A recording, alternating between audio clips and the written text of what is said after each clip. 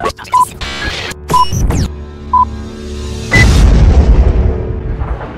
so glad to be speaking with you again.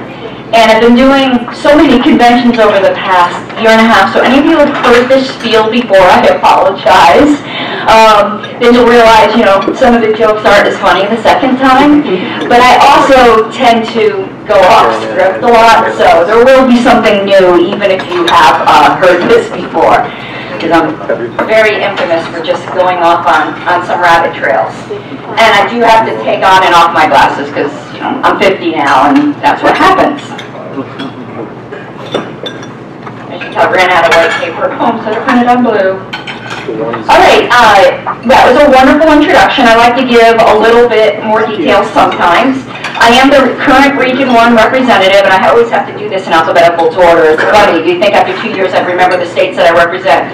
But it's Alaska, Arizona, Colorado, Hawaii, Kansas, Montana, Utah, Washington, and Wyoming. I think that's the fastest I ever did that. And it's been a great pleasure to represent them. As most of you know, I am now currently running for LNC Secretary. And I have to tell you, the most painful thing was to decide not to rerun for Region 1. I love working with affiliates, and I particularly love my 9 states. And that's how I view them, my 9 states. So if my successor does not do a good job, I will violate the NAP. And also, yes, I used to be communications director with the Libertarian Party of Colorado. My husband is the chair of the Libertarian Party of Colorado. I think he became involved to see me, and then I pulled a really great trick on him, so he went and got involved in his chair and then resigned from the Libertarian Party of Colorado. So now he goes to the meetings and then I'm not there, but he really loves it. He's going to be running for town council and winning later this year. I'm also, as you know, that it'll become relevant to this talk, the chair of the Libertarian Party Historical Preservation Committee, and I'm also on the Advertising, Publication, and Review Committee. Yes, you can blame me for the Church of Satan post on Holy Week. Sorry. Well, it happens. You can blame me for that one. So, a little bit of background I gave you guys last night. Those of you who heard it last night, sorry, you're going to hear it again because not everyone was here last night. And it's relevant to my speech, I became a libertarian in a way that many people don't. Everyone has their own unique story, but oftentimes it's, a libertarian friend where you read some libertarian books. That didn't happen with me at all. I hated politics. I actually still do hate politics quite intensely, but I hated politics. I didn't vote. I had absolutely zero interest. But I was involved in an evangelical Christian church. And if any of you know, it was Calvary Chapel. I don't know how popular that is out here, but in Florida it was really big. And if any of you know that movement, it's very tied into politics. So if you were in that movement, if you were a Christian, you were a Republican, and that is just the way it was. It was right there after the Trinity. So I got into it a little bit in that way. So I switched my registration from Democrat to Republican when I joined that church. But I was a rhino. I didn't do too much. But I used to like to debate a lot. And I was debating with some Christian friends on Facebook, and this is horrifying in and of itself, though, but it was a debate over homeless people and whether or not we should put spikes under overpass bridges to keep the homeless people from sleeping there. And, heretic, I said no. And they were aghast, and they called me a libtard and various other names. And at that time, being called a liberal, I mean, you might as well have just, called me literally Hitler. I was extremely upset, so I pulled out what I call an ass fact, which is a fact you just pull out of your ass. We've all done that. And I said, no, I'm not a liberal, I'm more of a libertarian. Because I figured, I don't know what that means, but I don't think they knew what that meant either, and it got me out of that debate. But I figured afterwards that I should probably know what it means, so I went to LP.org and I read the platform. Not really the entire platform, I read the statement of principles and the preamble, and I closed that browser tab, went to the Secretary of State of Colorado and switched my voter registration on the spot. Within a period of 10 minutes, I went from nothing to libertarian.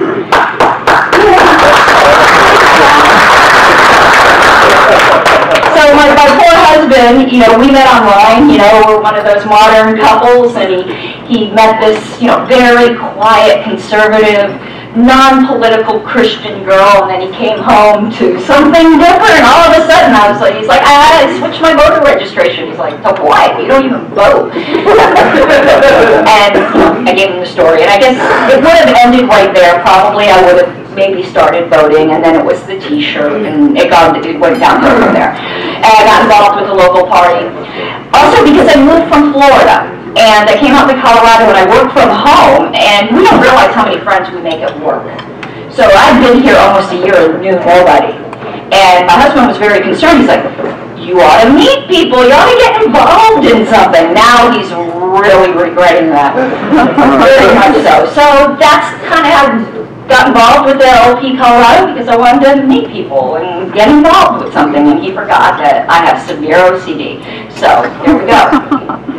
And ever since that conversion experience, that come to Jesus experience, I've always remembered what it felt like when I read those words, because actually it was just that convinced me.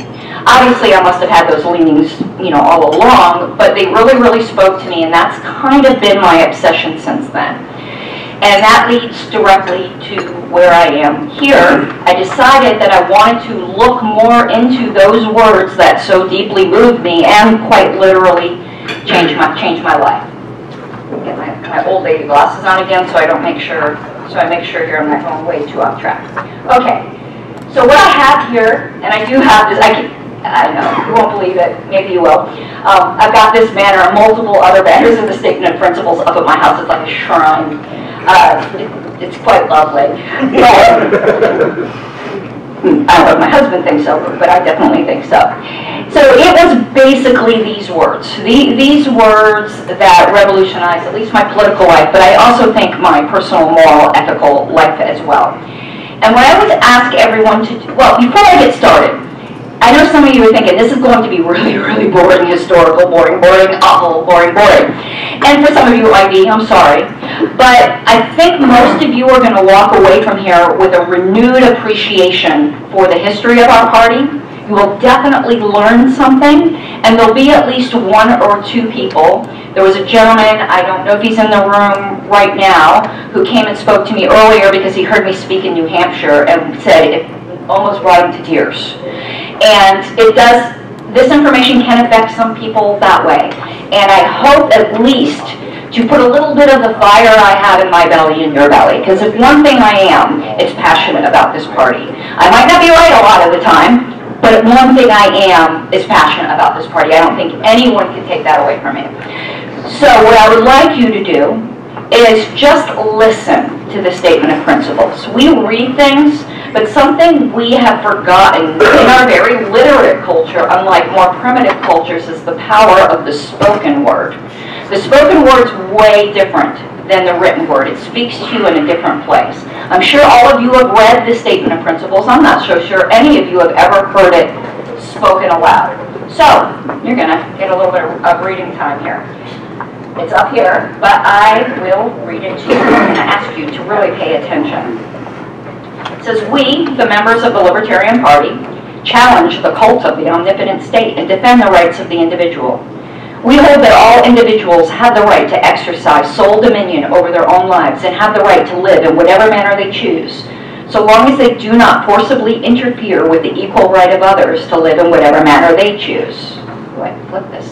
Governments throughout history have regularly operated on the opposite principle, that the state has the right to dispose of the lives of individuals and the fruits of their labor.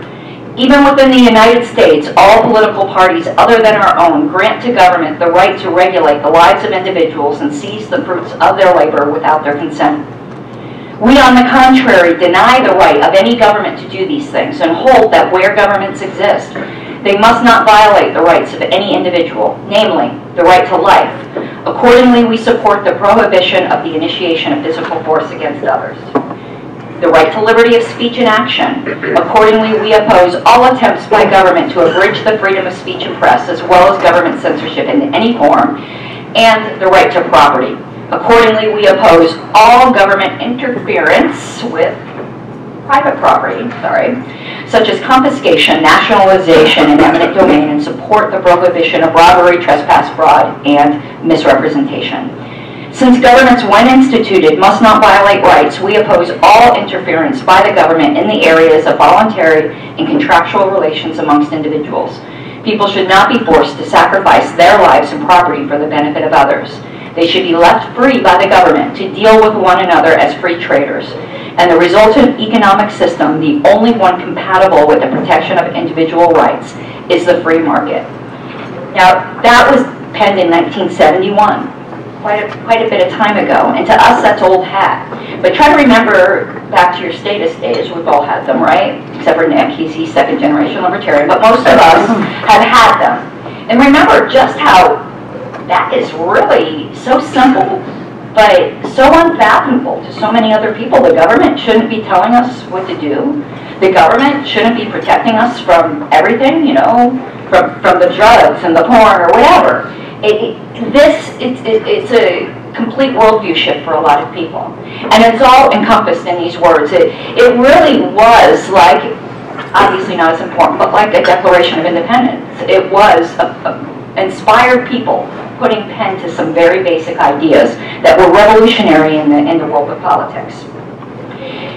Now, in exploring these words and Libertarian Party history in general, it's a work in progress. The same gentleman who came and spoke to me earlier said, "You got something wrong in New Hampshire," and I love to hear that. I might get something wrong tonight, and if you know that bit of history that I've got wrong, please tell me, because then I'll incorporate it. It's always a work in progress, isn't it? And anything you all might want to tell me about history, I'll hear it. I love it. Now, this particular work, I shouldn't have printed double-sided paper. It's totally confusing me. This particular work on the origin of our party, I think, is long overdue. It actually shocks me that it really hasn't been done before. Now, it might have been, because as I said, we have terrible institutional memory, and for all I know, 20 years ago, there was another me running around doing this sort of thing, and it's been lost. But as far as I know, I'm the first person in a really long time to dig this deep into that. And I think part of it is when you're making history, you don't realize you're making history, so you don't write it down. And now we're a generation away, and we're about to lose our party history. The people back there in Colorado in the 1970s didn't think to preserve everything, because they're living it right then. It's boring. It's like looking at a picture of yourself you just took, 5 minutes ago, but you treasure it 40 years from now. And that's what I'm trying to recreate, and that's probably why it's been so long overdue. And when it comes to things like this, I've discovered that, at best, this part of history has been obscured, and at worst, I think it actually has been purposefully misrepresented, but I think that's in the minority. So, I do think we are quite literally in danger of losing exactly where we came from. Remind me, please. And I didn't even put page numbers, so it's like, oh my God, did I? On these ones you did. I did, okay. Well, I did on this one, okay. As you know, I'm a very informal speaker. You'll participate in my internal dialogue. Now, at the time, remember, this was right in the Vietnam era, where people were being drafted. It was quite a politically volatile time. I think we're seeing that politically volatile time again after a certain period of relative peacefulness. So this is what came out of that. People were burning their draft cards. They were upset about Nixon, and that's the soil that the Libertarian Party sprang from. And what they were trying to do was put forth an idea of radical individualism. And I know with all of the party factional disputes that some of you might just get an itch, if I say the word radical. It's not bad. It's not a bad word, neither is pragmatist. But we were a radical idea, and we remain a radical idea if you really, really understand what these words are saying. We're a radical revolutionary movement. A peaceful revolution, quite obviously, but if we ever lose the fact that we are a revolutionary idea, there's no way these ideas will ever succeed. So, where am I at now? Okay, so in the beginning, God said, let there be light. No, in the beginning, no one said, let there be nap. Some party founders when the party started, were concerned about the arc of how political parties work. They were worried that entrenched issues would come in, there would be cults of personality, there would, you know how it goes, right? You know, I know we've never seen that, so they were so wrong, you know, there's no factions or anything like that. But they were concerned that might happen. And they were concerned that as that happened, that principles would be lost, or our principles would be watered down or traded in for a quick sugar high, for something we could get at the moment, while later on we realize we don't have anything.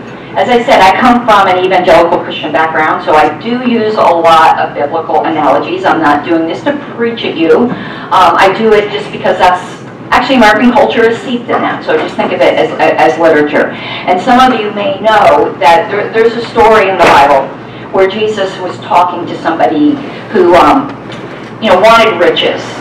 And he said, what profits it a man if he gains the whole world but loses his soul?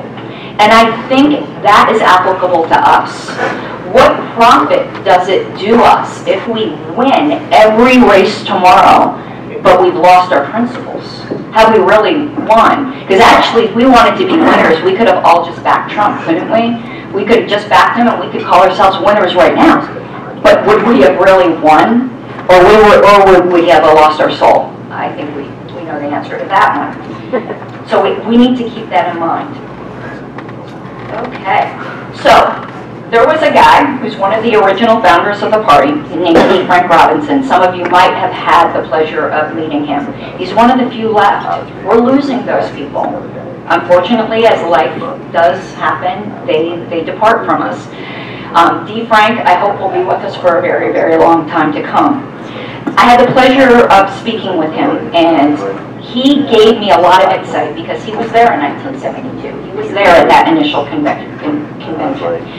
And he told me how it came to be that we had a statement of principles to begin with. This is what they decided would protect us. This was our force field here. And they decided that to keep the party on track, I'm not saying keep the party pure. One thing I want to get in everyone's head right now, that the party actually does exist as a separate thing. It's not a person, obviously, but it is a separate thing that will live on after us. Like, there are people who started the party who aren't here anymore, but the party's still here. And I think sometimes we get too wrapped up in making ourselves coextensive with the party. So that if somebody tells you, well, you don't agree with the party on this issue, what they hear is you're a terrible, awful person and you shouldn't be in this party. And that should never be the impression that people get.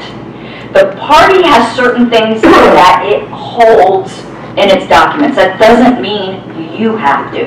I would be really, really surprised if someone agreed 100%.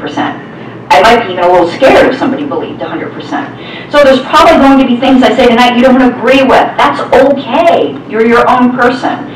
The whole idea, I think, is that we are all have a common vision, and we might differ in some areas.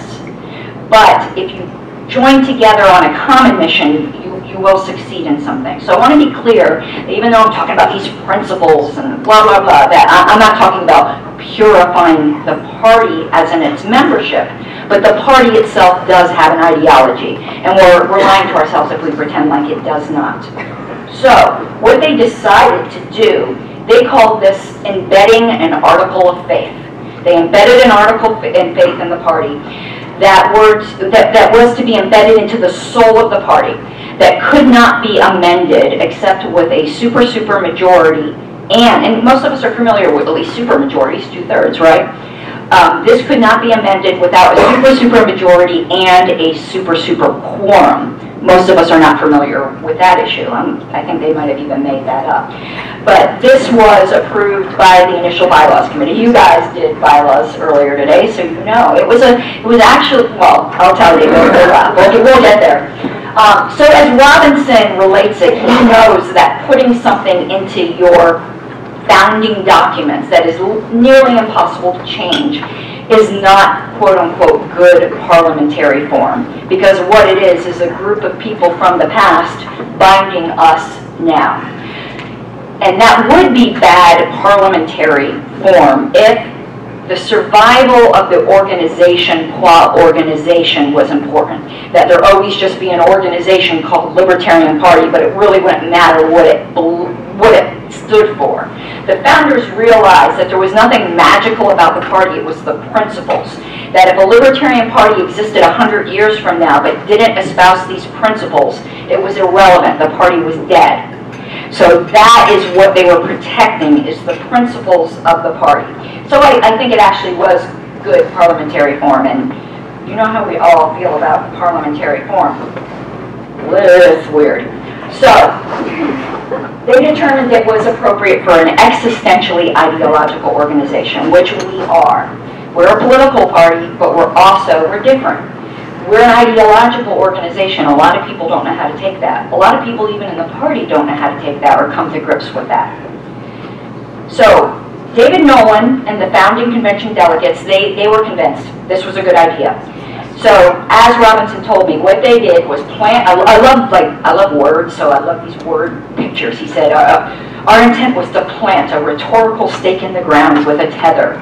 The statement of principles, a terse one-page document declaring to all coming after us, this is the anchor and the lifeline. Do not tread too far from it or you may perish. If you stay close, you may eventually prosper for your efforts. I think we've kind of lost the art of that kind of speech now with the internet, where everything has to be in Twitter, Twitter language. That is just, we don't have the fiery rhetoric anymore the way like even our founders did. Not just the party founders, the country's founders, when you read some of the things that they said. So this is what they did in 1972. They passed a Declaration of Principles. It was originally called the Preamble, but it's the Statement of Principles. And they secured its survival by saying that it could only be amended, and I want you to really pay attention here because I want you to realize the gravity of this. They said that it could only be amended by a 7/8 vote of registered delegates at a national convention. Now, let that sink in, because already you go, wow, 7/8, that's a lot. It doesn't just say a 7/8 vote. It says a 7/8 vote of registered delegates. That means everyone who was there, whether they were in the room or not.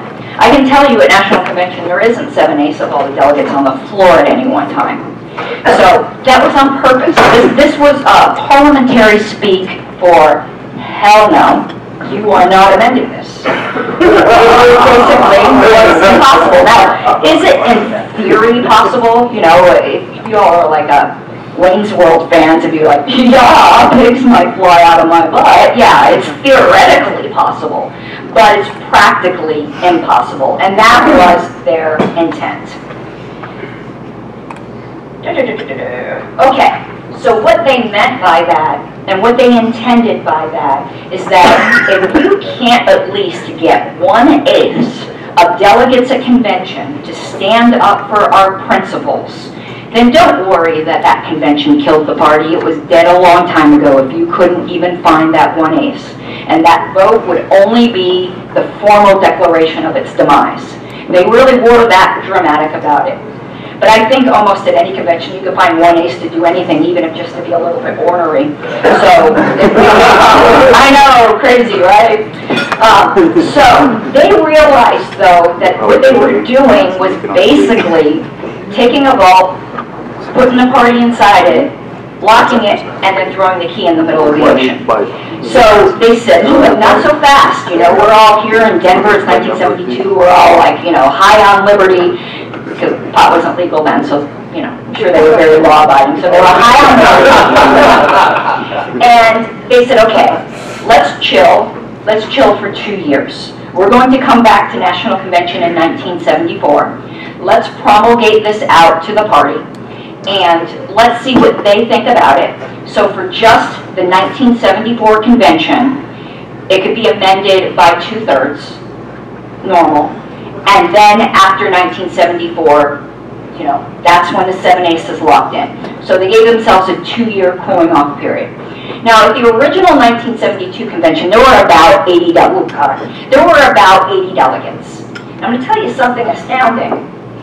The Statement of Principles passed unanimously at the 1972 convention. I think this is the one and only time that anything ever passed unanimously at the convention. There wasn't anyone jumping up screaming, none of the above, which is, you know, Caryn must not have been there, or Mark Montoni, he always gives the speeches for none of the above. So it passed unanimously, which is quite remarkable. Small convention, 80, but 80 libertarians to agree on anything. And if you're wondering how I know some of this stuff besides reading it, D. Frank Robinson had in his basement the recordings from the 1972 convention. And I've listened to them multiple times. And it's wonderful. It is just a spine-tingling experience. So I can tell you, they were not very agreeable on everything. There was that guy. You know that guy? He's still alive, I know, because I know that guy. But that guy was at that convention. But apparently they even got that guy to agree. Either that or they locked him in the bathroom for the vote. Totally agreed.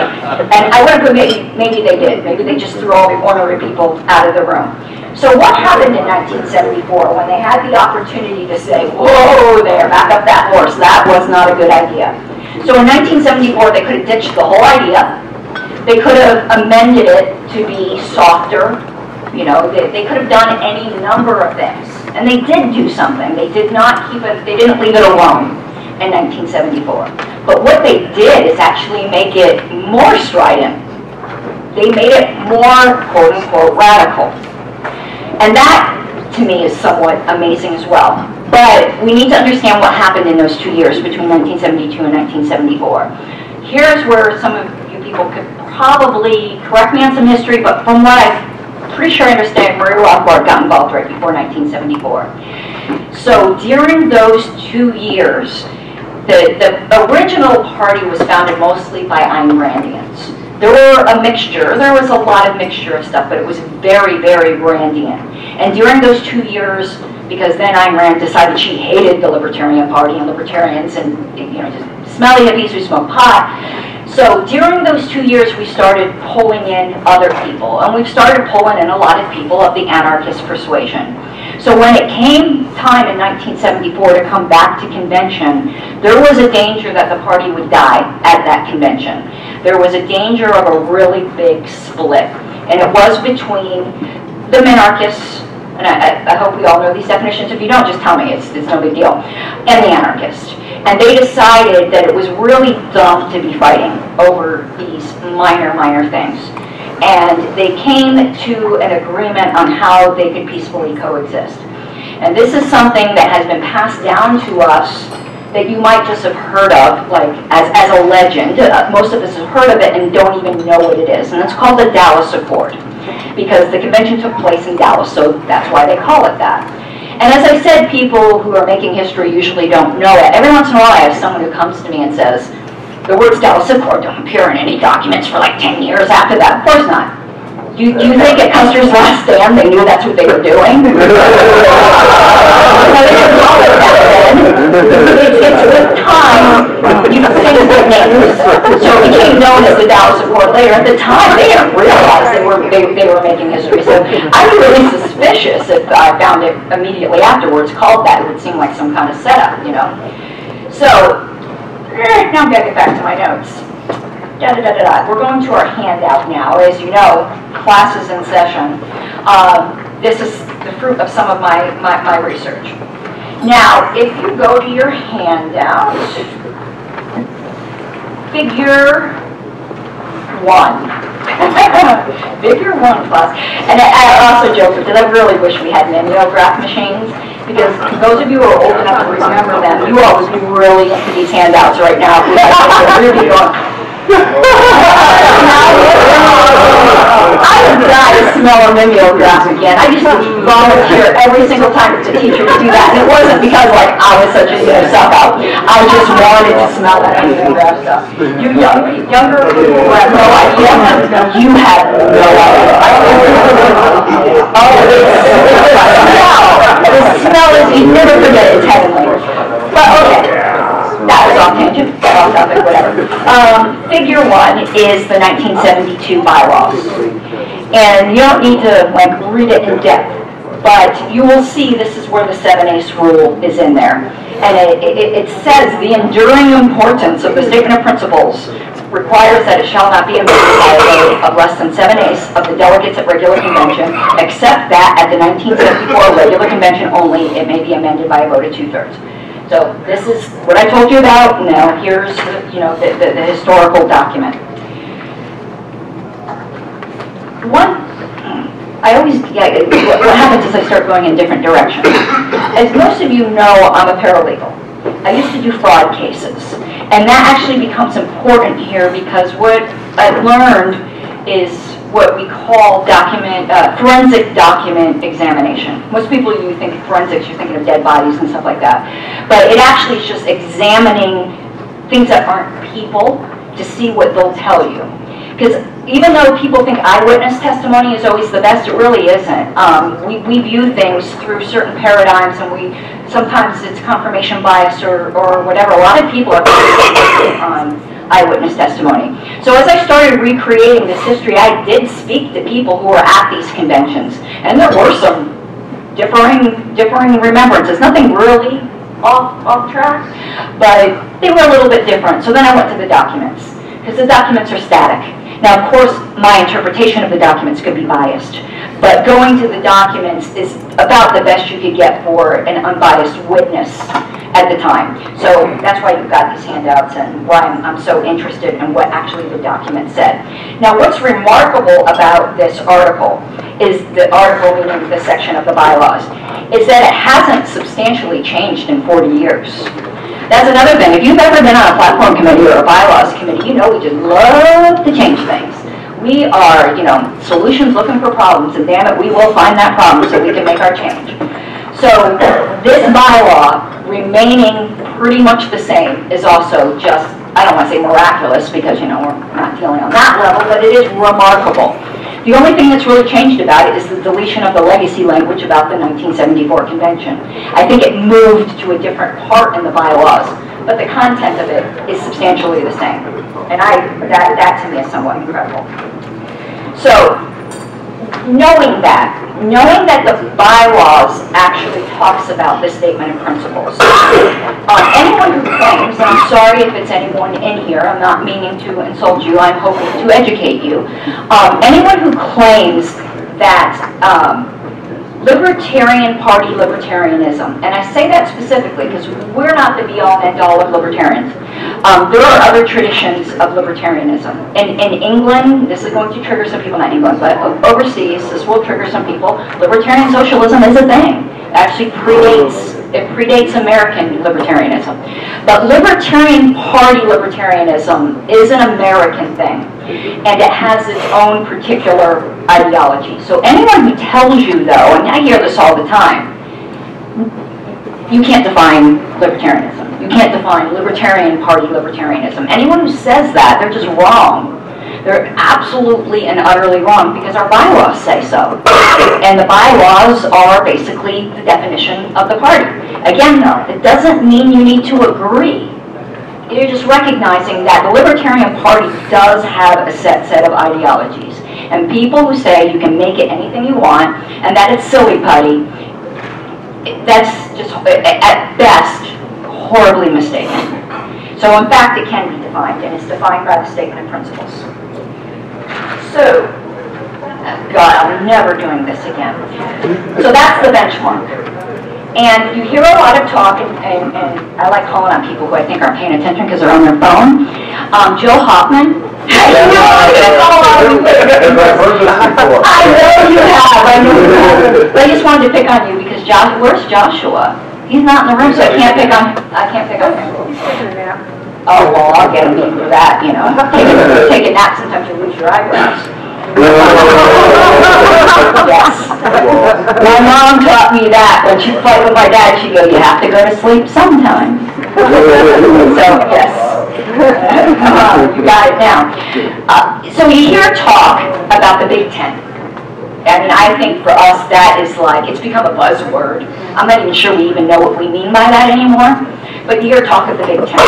I'm in favor of the Big Tent. A lot of people don't think I am because I'm of the radicals, right? But I am in favor of the Big Tent. But the Big Tent isn't so big. I'm sorry, were you? Are you saying 10? Like 10.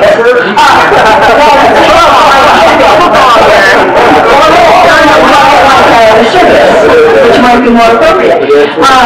I believe in the big tent, but the tent obviously isn't so big that it covers every single possible belief, or we wouldn't be a unique party. It obviously doesn't cover, you know, a lot of the things Trump says, right? So there are boundaries to this tent. And what are these boundaries? It's the statement of principles. But I'll tell you, you don't have to agree with the whole thing. Just sometimes you're in the tent, and sometimes you might be up with some other friends. And that's okay, because staying in one place at one time, hanging out in a tent with a bunch of us, could probably drive you crazy. So that is okay. But the big tent of libertarianism has boundaries. Of libertarian, party libertarianism has boundaries, and it's the statement of principles. Now, some of us may go outside those boundaries. I do. I don't agree with everything. I'm pro-life, but I recognize the party's not, and I'm okay with that. I just don't ever represent the party as agreeing with me. You guys can be wrong. That's fine. I'm okay with you being wrong, and that's fine. And you'll have your issue. I don't know what it is. You have your heresy. We all do, right? I think I have a few more too, but that's the big one, and that's okay. That's okay to disagree with the party. You're not a bad libertarian. You shouldn't be thrown out. You shouldn't have a scarlet letter put on your chest. Just not a real libertarian. Well, yeah. Yeah, not even as real as me, but you know. But I like to get that through. We take this like so personally sometimes if someone says, well, I hate when, you should never say to somebody you're not a libertarian, that's terrible. You really should never say that. What I do, if somebody says something that I think is outside, I go, that's not a libertarian idea. And if you just adopt that, you will depersonalize so many arguments. Because then people won't feel like their person is being attacked. It's an idea. And you can discuss ideas without it being personal. So I would be fine sitting pro-life. That's not a libertarian idea. I'm okay. That's good. I think it is. And we can argue about it. Well, let's stop saying people aren't libertarians. Just deal with ideas. Because we all have non-libertarian ideas. Even if you're a top dotter, you have some non-libertarian ideas. If you don't know what a top dotter is, that's at the top of the Nolan chart. When I first learned that the first time, I was like, that is cute. I like that. So, further protections were put into place. Now that we got the whole idea about the statement of principles and the tent, further protections were put into place to challenge anything that might come against the statement of principles, such as a future platform plank, or a policy, or an action of the LNC. If it contradicts the statement of principles, it could be referred to the Judicial Committee. The Judicial Committee, when it was first formed in the party, the national one, had one purpose. You had one job to do, had one purpose, and that was to judge everything by the statement of principles. Now, it's attracted a lot, it's gathered a lot of other functions like barnacles to it over time, but really its purpose was to protect the statement of principles. And sometimes I have to point that out because if anyone's familiar with the Oregon situation, you know, Judicial Committee there is dirty words. You don't say that. And hopefully none of you know the Oregon situation, but I'm proud to say Oregon is rejoining a region, and they're going to be in Region 1. Yay! I'm very, very happy about that. And actually, getting on the LNC was because of Oregon. I know I go off on tangents here. You're going to get to know me very well. The night before we talked about the role of the LNC and things like that, and I put primacy on the state parties, not the LNC. I got on the LNC to make sure that the LNC stayed in its place, and that the state parties kept the autonomy that they should have. And why did I even come to that conclusion was because of Oregon. And I saw what happened in Oregon, and I thought that could happen to Colorado. And that's why I got in the LNC, to make sure it didn't happen to Colorado. And I guess to make sure it didn't happen to anyone else. You don't even need to know the particular situation except to know the LNC overstepped its bounds and intruded into, in my opinion, into state autonomy. And I really wish states would continue to claim their autonomy. You're not a satellite of national. You're not a satellite of national at all. So you're your own independent organization, and claim that. And when you do that, you won't be so worried about what Arvin says. I'm saying that realistically. Be proud of your state party and don't. LNC is supposed to be a bunch of bureaucrats. Honestly, they're just supposed to take care of the budget, and put on a convention. Really, that's their only bylaws duties. The state parties, your state chair, who is your state chair should be way more important to you than who's the national chair.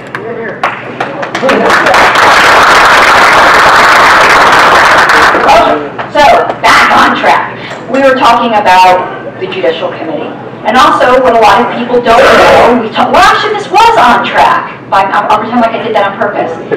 There is some, I don't want to call it abridgment, because with the National Party and the affiliates, it's kind of like a marriage. And there are some agreements in a marriage, and they can be different in each one. There was some conditions of affiliation with the National Party. There are very few, but one of them is that your state must adopt the Statement of Principles. So adoption of the Statement of Principles is an absolute requirement for affiliation. If any state party ever repudiated the Statement of Principles, by our bylaws, they should be disaffiliated from the National Party. It's one of the few things that's like a pretty much automatic disaffiliation. Other than that, you guys are free to do an awful lot of things. Now, what's also funny, well, funny, and kind of like, well, it's funny to me. I find lots of things really funny that other people don't. They're like, that's really boring. But when they embedded the Statement of Principles in the bylaws, it wasn't even written yet. So here they are, they're talking about this Statement of Principles, and you know, the document wasn't even written yet. But they knew they would have it. So then, you know, the bylaws committee went and told the platform committee, was probably just like 2 seats over, because, you know, we were really small then, probably just reached over and tapped on the shoulder and said, Pip Boyles, the initial chair of the platform committee, now you guys got to write a Statement of Principles, and this is how important it is. And they did. They wrote one. And it was awful. It wasn't that the content was awful, it's that it read like a document written by committee. And that can be really, really awful. It had no life. It was technically correct, but it was a snoozer. So they took it out to the convention floor and said, listen, this isn't working. Would any of you guys like to write it? We'll give you like about an hour. You know, maybe a couple teams of you go off by yourself or whatever. Come back and we'll hear all the proposals. And that's what they did. Now, figure 2. Kind of skip this, but that's okay. Where I was talking about where you can't say that there's no Libertarian Party libertarianism. Read figure 2. This is from our current bylaws. And this is what we're required. It says the Statement of Principles affirms that philosophy upon which the Libertarian Party is founded, okay, by which it shall be sustained, and through which liberty shall prevail, which is why my talk is called Through Which Liberty Shall Prevail. So that is the definition of what we believe. The Statement of Principles, it's in our bylaws, it's not optional. Anyway, and the Statement of Principles is always required to be in the platform. And if you look at figure 3, that goes into the whole Judicial Committee thing that I was telling you guys about. It shows that its purpose was to conform to the Statement of Principles. Oh, another thing. At convention, let's say most people don't know this. I didn't know this in 2016, or I would have done an appeal myself. But most people don't know. If you're a delegate at convention and you think you guys, as a group, just passed something that contradicts the Statement of Principles, you get 10% of the delegates there to sign off on it, and an immediate appeal is heard on the spot at the Judicial Committee. That's one of the protections. Same thing with any resolutions that might contradict the Statement of Principles. You can appeal that. So, just so you know, you have more power than you thought.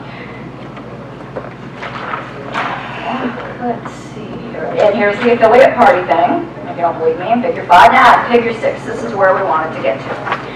So, a bunch of people went out of the room, and they wrote a certain number of proposals. And they came in and read them aloud. Now, this is one thing that I do know. So if you see in figure 6 is all the various proposals that were, I actually think that stopped taping, and you're just sitting here like this. So that's okay. Screw it. Who cares? Because I'm looking at it going, huh, interesting. So this is something, what you are reading here in your pamphlet actually is quite exhilarating, because those 1972 tapes were lost for a really long time. And when we converted them, one of the first things I did was transcribe this portion of the original ones that were given. These weren't noted anywhere and probably haven't been seen since that time until I transcribed them. So you could view what could have been the various contenders for our statement of principles.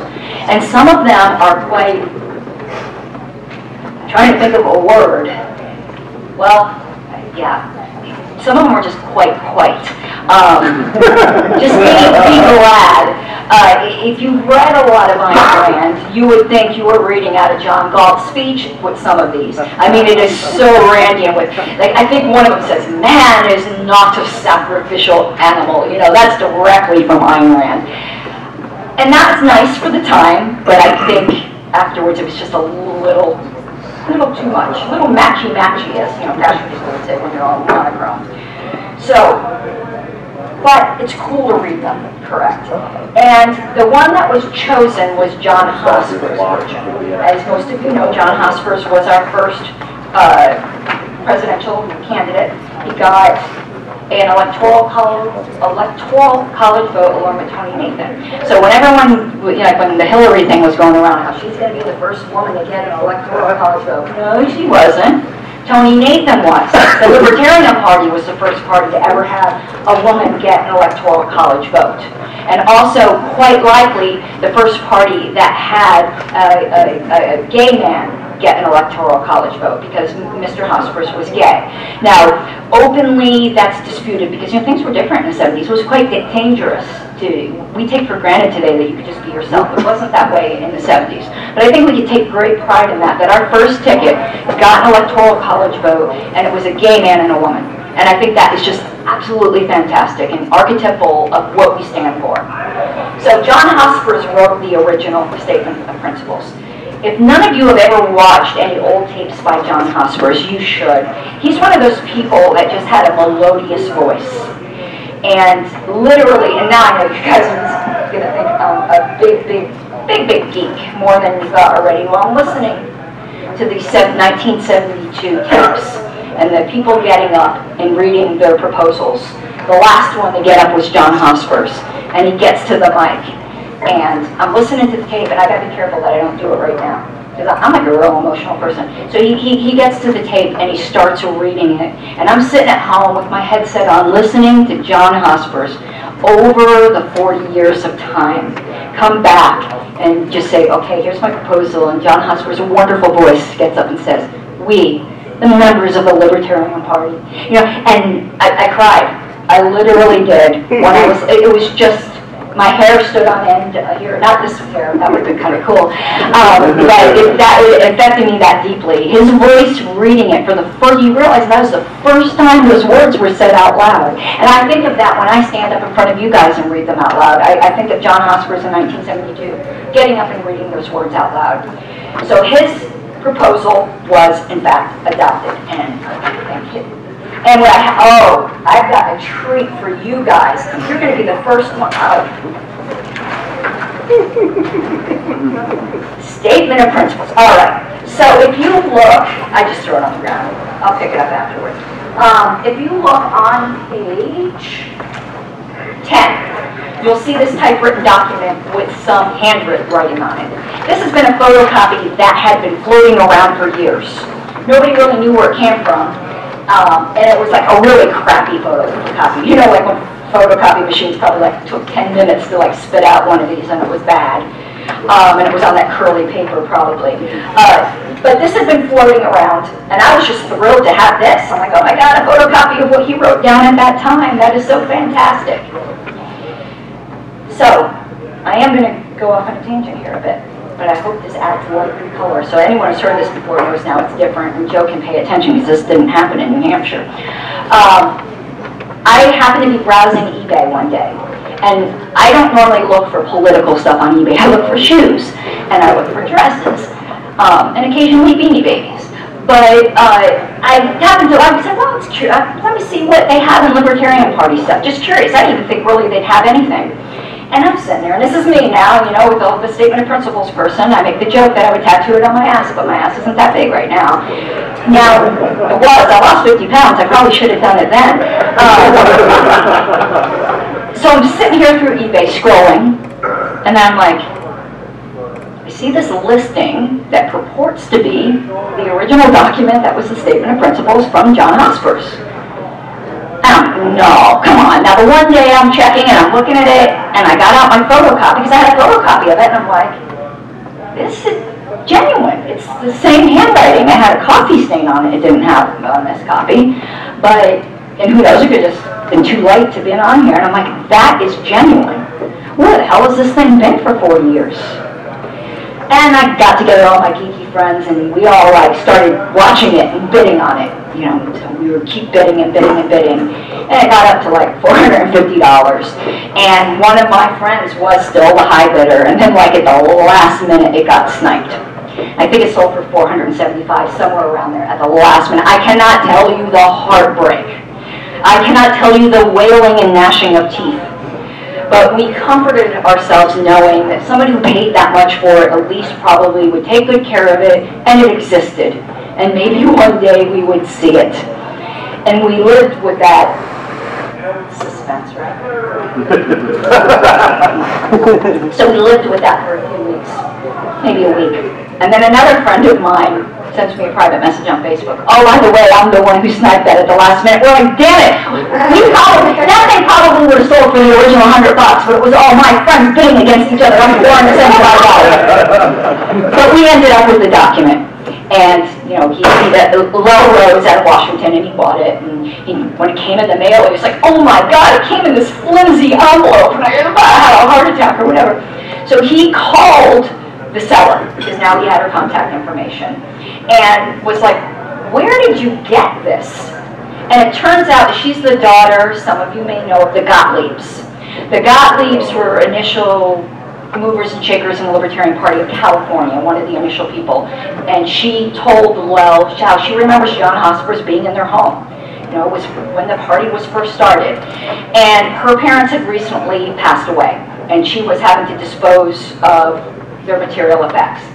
And when she was in their home, she saw on the wall was hung a picture of Ayn Rand. But it wasn't just a picture of Ayn Rand. It was like a shitty photocopy, like this was, a black and white of Ayn Rand. Like, why in the hell would anyone frame that? Like, it was just a big blob, and she's just like, maybe, you know, they're getting a little, you know, not all there or something towards the end.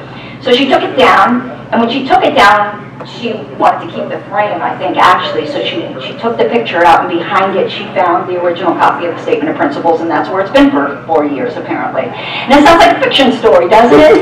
But it's exactly what happened.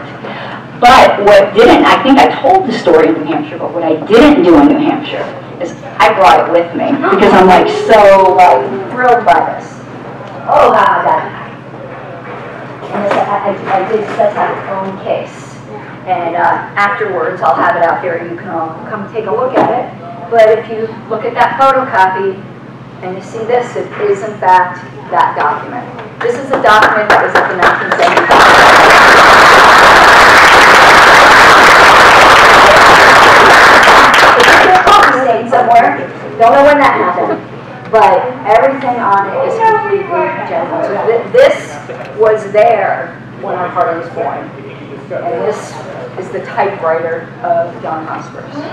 That might not thrill you as much as it thrills me, but oh my God, it's just like, I have a bit of woo, you know, woo, like I see signs and stuff, you know, not super see, but like I think there's a higher power that guides this kind of thing. So it's just so odd, at least, even if you don't have woo like I do, you will admit at least it's odd that after all those years, and the one person who is obsessed with the Statement of Principles just happens to be looking on eBay that day, is the one that gets it and has it in her hands right now. It's absolutely incredible. And throughout this process of uncovering the party history, again, woo, I have felt like some of the early people have been guiding me.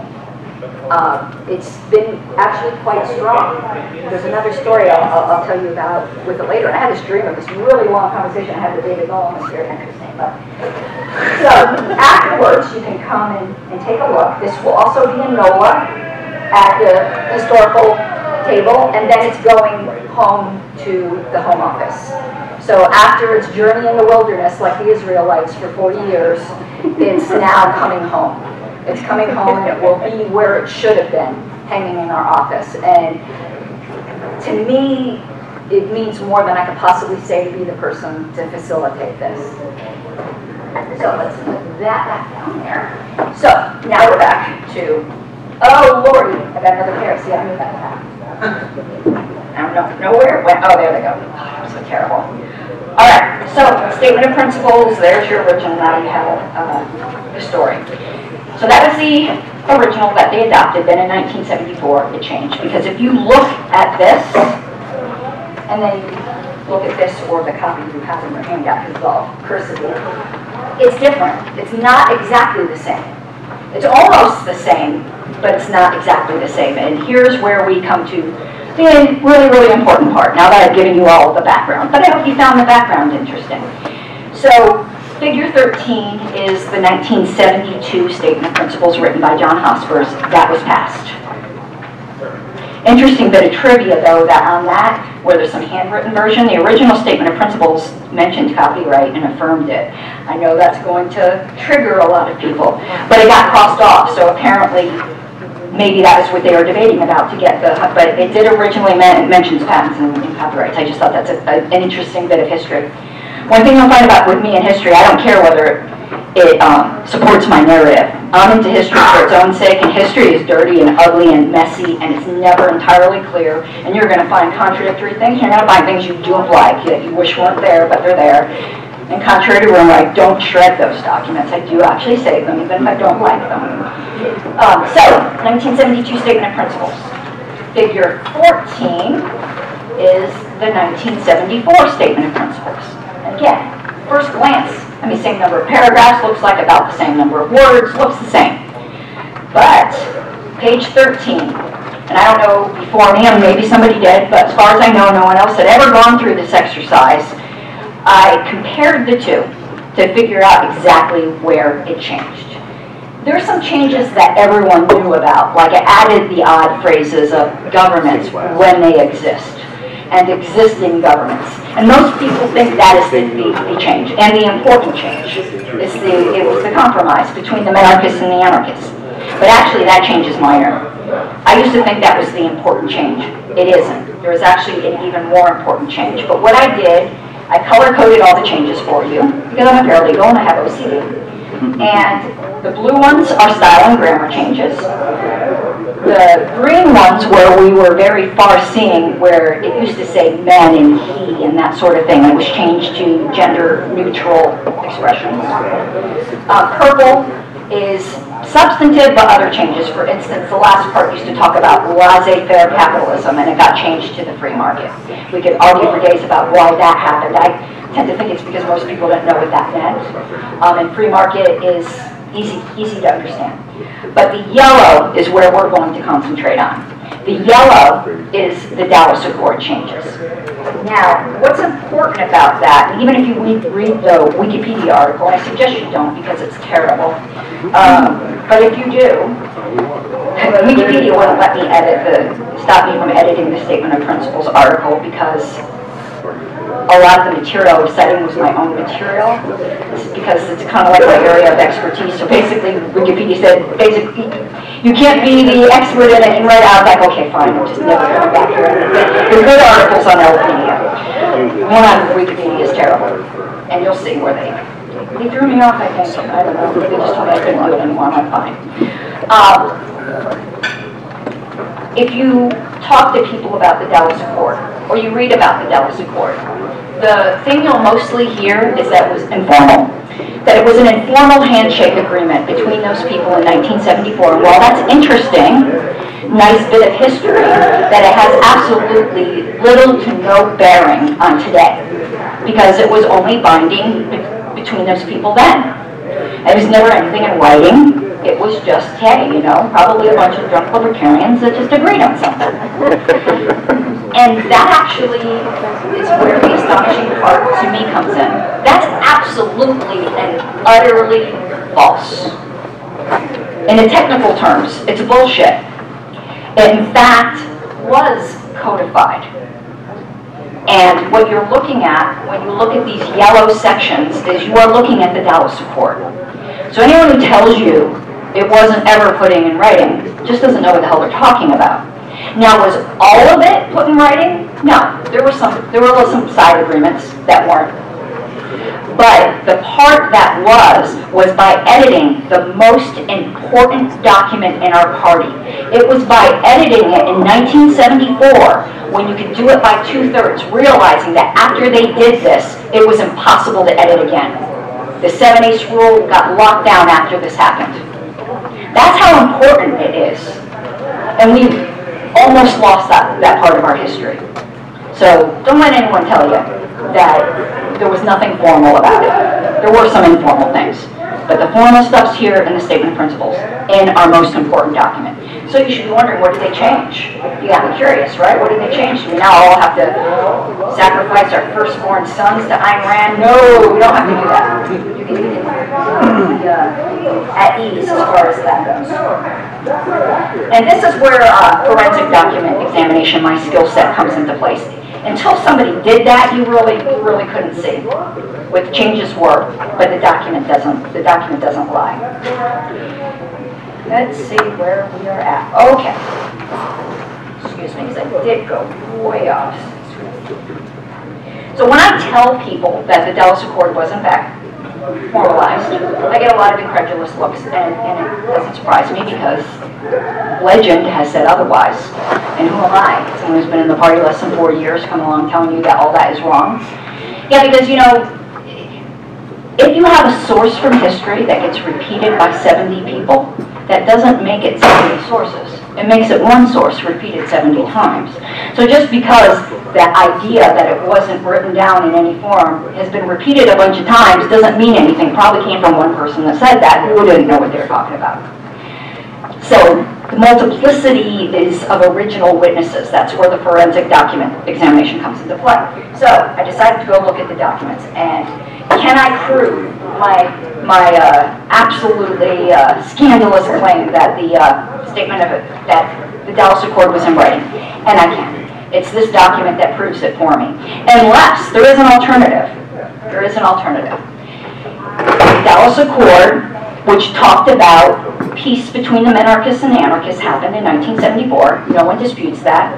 And the Statement of Principles was amended in 1974 to create peace between the party anarchists and the minarchists, and they were completely unrelated. That's the only other thing that you could, so you either believe that this is somehow related to that discussion since it's on the exact same topic, or you just believe it just happened to happen at the same time. Again, we can start talking about pigs flying out butts again, because it is in fact what happened. The documents are not lying. The documents are very clear. So it's to those amendments we will now look at. And I wasn't 18, I'm sorry. Here we go. Now, I want to draw your attention. So it is important to actually look at this time. In 1972, one of the yellow changes that were made here in yellow, the 1972 Statement of Principles said, the sole function of government is protection of the rights of each individual. That sounds innocuous enough, doesn't it? I mean, even most of you know, I am a party anarchist. I could agree to that, I think. But they apparently in 1974 had a cow and they couldn't. Maybe it depends. You know, I could do a lot of words, a lot of, crossing my fingers behind my back and a lot of word games, and I could probably agree with that. And it also said government has only one legitimate function, the protection of individual rights. That's what it said in 1972. Now, 1974, the current version, this is what it says. Where governments exist, they must not violate the rights of any individual. And governments, when instituted, must not violate individual rights. So it's pretty apparent what happened right there. It made government optional. It gave a nod to anarchists. fact is, the statement of principles is 90% a minarchist statement with a couple nods, wink, wink, to anarchists. But it did. It made the state or government optional. And that's pretty striking, and most people know that. But as I said, that isn't the most important change. There was a subtle but more profound change that was also made. And that will become important when we start talking about the relationship, if we do, because I have no idea. Somebody there to keep in time and tell me when to shut up or take questions or whatever. An additional change was made. And what it did is we libertarians are familiar with the terms positive and negative as in rights. Most of you here understand the concept of negative rights. Libertarians believe in negative rights. We don't believe in positive rights. Negative right would be your right to life. A positive right would be your right to health care. A negative right is something that you have without anybody having to do anything to give it to you other than not aggress against you. So that's the quick and dirty, but negative and positive has always been a big distinction in libertarianism. Now, the 1972 Statement of Principles assigned a positive role to the government. The government should do something. The government should do this. The government should do that. In 1974, it flipped it on its head and took out all of the positive roles for government and only put in negative roles. The government must not do this, and the government must not do that. That is a far more important change than the where existing and all that other stuff. And that is really where the Dallas Accord lies. That in order for, let's say you're a minarchist, I don't know if you already are, and we're going to debate, according at least to the Statement of Principles, the only thing we have to debate about is, does this violate rights? Because initially the 72 Statement of Principles says the government should protect rights. The 1974 Statement of Principles says the government must not violate rights. There's a difference there. And that actually is the argument, isn't it? It's a very subtle argument. The minarchy-anarchy dispute is so stupid because it really just comes down to like tiny, like, oh my God, tiny little things. But it all comes down to violating rights. Does a state that takes a monopoly on the protection of your rights, is that a violation of rights in and of itself? That's the debate right there. Done. That's the debate. And the party itself decided, we're not going to take a position on that. That will be reserved to when it's relevant. It's not relevant. So the party, as we talked about, the party having its own beliefs, I personally am an anarchist. The party itself is agnostic. The party takes no position on the end game. It's not like they're delusional and don't recognize we have a government now that we need to deal with whether we like it or not. But the end game, the ideal, Libertopia, they take no position on whether or not the state should or should not exist. And that is the truce that happened in 1974. And I believe it's that same agreement that will keep us going. And if we came back to recognizing that, would solve a lot of the factional problems in the party. And that is another driving motivation behind me doing this. When it comes down to these debates, everyone can win right now. We are so far from that being relevant that there is no reason we can't all be happy. And anyone that is so like, we agree on all this, but unless the party says you anarchists are wrong, then blah, blah, blah, blah. It's like, and unless it concedes that I'm absolutely right, then there's something wrong. Why are we even having this? Ridiculous, as far as I'm concerned. But that is now, and it's not optional, by the way. It's not optional for you and I to be like, the party takes no position on it, because it's in here. The one thing that's not optional is the Statement of Principles. And it takes no stand. It's agnostic. Though, in my most honest moments, it is primarily a minarchist document. But it carves out that little point of acceptance of people who want to go further. So anytime anyone's looking to purge, one way or the other, because I know there's a bunch of asshole anarchists too, please, I know that. They're my people. I know that. But so when there's purgy tendencies in either way, it's completely misguided. Now, what was the informal part of the Statement of Principles? And there's where a lot of disputes come in. And it'll be a presentation for another day, because I found my next research project, actually my next two. It was, what would the platform say?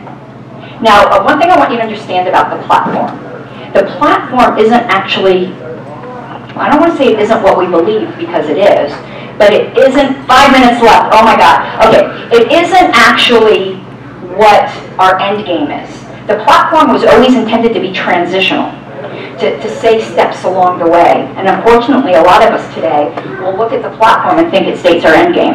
It doesn't say we're against all taxation, does it? It only says we're against income tax. It actually does say we're against all taxation, but let's pretend it didn't. That doesn't matter. The platform was meant to be things we could accomplish now.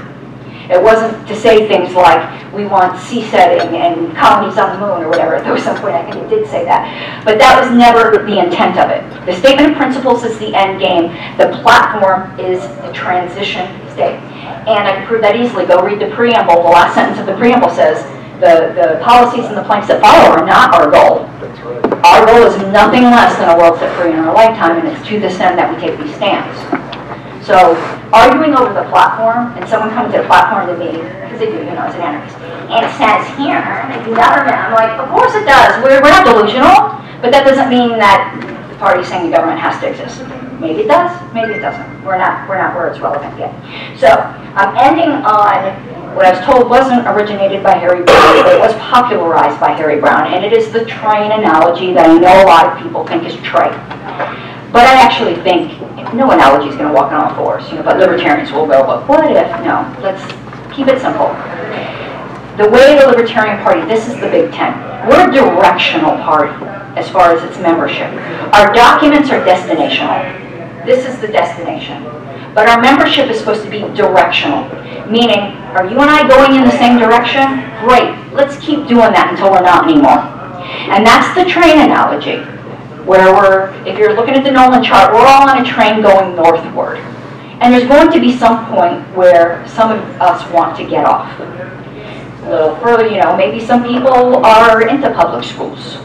So at the point where that would be on the plate to abolish, the platform does say that, I know Arvin hasn't been the greatest messenger of that, then that's where you depart, on good terms.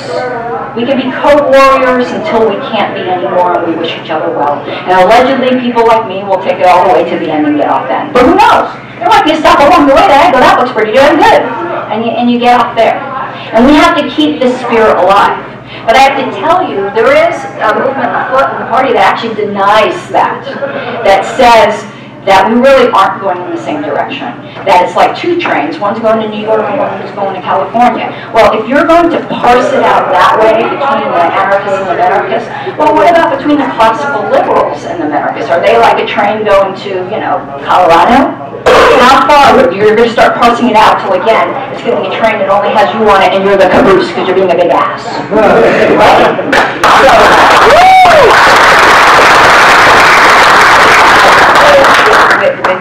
With these words, I'm going to skip all the way out to the end. Y'all did not get my whole taxation stuff. Just remember that. I'm going to do it by memory. As we go forward, just remember what our bylaws say about our foundational document. It says it's the principles upon which the party was founded, through which it shall be sustained, and through, or by which it shall be sustained, and through which liberty shall prevail. If we keep our eye on that, we will prosper. And if we don't murder ourselves, you know, in the interim. So that is my goal. That's why I call myself a bit post-factional now. But I think we can all win while accepting that there are certain principles. But hey, I can disagree. You know, we're libertarians, right? So that's what history has shown me. I hope this gives you some insight into how our party was founded, and I think it does give us some insight as to how we can move forward in unity still. So don't try to throw them out. Get rid of the purgy instincts, and let's keep our eye on the prize of a world set free in our lifetimes.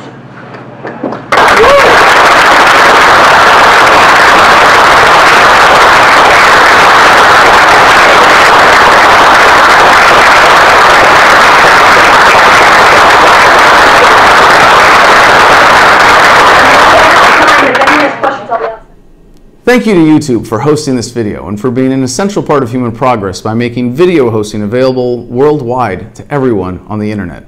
However, the next phase in human progress is here with Steemit.com and their video hosting alternative blockchain-based solutions, including DTube. And you can find that through Steemit.com, as well as my own page there at Adam Kokesh. This is a decentralized blockchain-based social media network that pays you fairly for your content. Already, I'm regularly making more there with a single post than I do from an entire month on YouTube. So please join us on the next frontier of the information revolution at Steemit.com. And if you want help getting a leg up there, I'm happy to re-steam your posts and make sure that no one is starting from scratch. Just email me one of your favorite posts at adam@thefreedomline.com and we'll share it on my feed.